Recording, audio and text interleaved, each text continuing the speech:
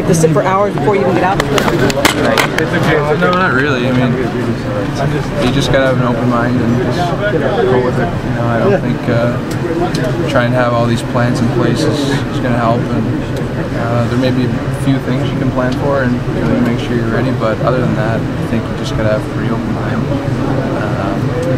However it happens, or whatever ends up being the start time, or whatever the delays are, you just go with it. And end of the night, you just want to win. So guys, your routines, flexibility is going to have to be key. Yeah, I mean that's something like this. I think there's not much of a routine. What's it like? It's like that for everybody. Sid, what's it like being one of the faces of this rivalry, being in the middle of this, where people are saying there's hatred, there's, you hate the other jersey. What's it like being right smack dab in the middle of it? I don't know. I think any rivalry, you hope that that brings the best out in your team and you respond the right way. And I think in the past we've done that. So I think there should be a certain level of confidence there that that's going to be the case. But I don't think you want to get caught up thinking about the other team too much and getting preoccupied with, I guess, this hatred, so to speak. We got to worry about ourselves and what we have to do. That's the best way to prepare, but I don't think you get caught up thinking about the other team too much and how you can afford to. Can you just describe the beginning of practice, what it was like to just get out there and look around and just kind of take it in? Yeah, I mean, it was pretty neat, especially here at home, that many fans, and even just watching the alumni game before and things like that. It's pretty special, and we know that not every team gets this chance, and especially to host it. So I think everyone just tries to take it in as much as they can. And practice was fun. We started with a bit of a game there, and that's what it's about. So you got to work hard, but you got to have fun doing it. How hard is it to focus on the game with all the fun around? How hard is it to focus? No, it's not that hard. It's not that hard at all. That's why we play. So no, it's not difficult at all, and as much fun as that's usually the style and the type of practices we have. They're pretty upbeat. We work hard, but we enjoy doing it. So there's nothing wrong with that, and you should be able to do both. And we did that today. Sid, if this game for some reason does get delayed and it doesn't start until the lights have to go on here, what do you think of primetime hockey outdoors? I think it'd be great either way. I don't see anything wrong with playing underneath the lights here. I think that'd be pretty nice. So whatever the scenario is, like I said, I think we've all got a pretty open mind to whatever happens, and we should all be enjoying ourselves no matter what the scenario. There were delays in Buffalo 3 years ago. It was a little different. Yeah, I mean Buffalo was different because it was, it was pretty continuous ice delays. So we expected that. Just like that could be the case here tomorrow. But with Buffalo, we knew pretty much that we were going to start at that time. The weather was like it was, and I think the big issue right there was trying to just clear the snow and maybe a few holes in the ice. But here's a little bit different with rain. You don't know kind of what the reaction to that's going to be, but that's not going to change. So it was drizzling a little bit. Did you have any problem with it on your visor with seeing? No, it was there, but just tilted off. Did you ever play in the rain before when you were like a kid outside? I mean, I played street hockey, but never when we played on the lake or pond. It would snow, but it's usually too cold and snow was coming down. So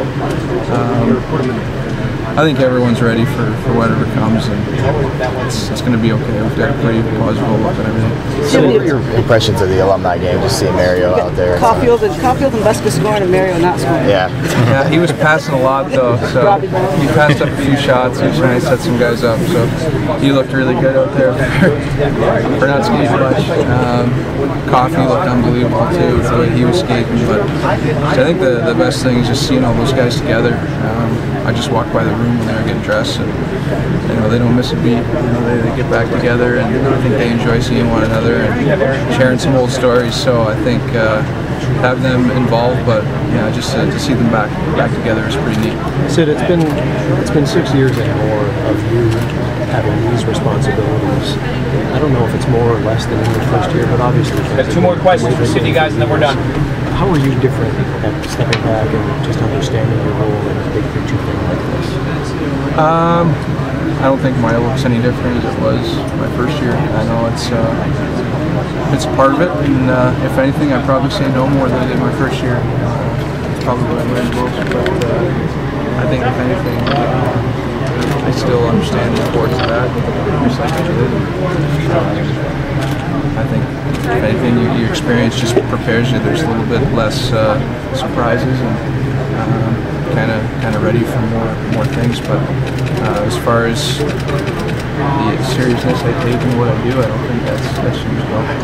Craig Adams said that the ice is probably going to benefit him rather than you tomorrow. If it's what they expect. Craig Adams said the ice is probably going to benefit someone like him more than someone like you tomorrow. What they expect.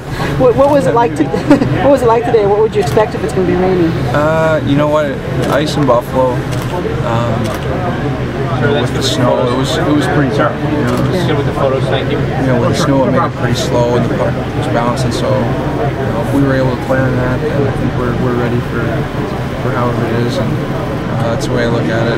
Maybe you're gonna have to move the puck a little more, a little less stick handling. I think sometimes that can work your way too. You might get a few bounces. So, if anything, I think you just got to make sure that you're not overdoing the puck and you're getting moving.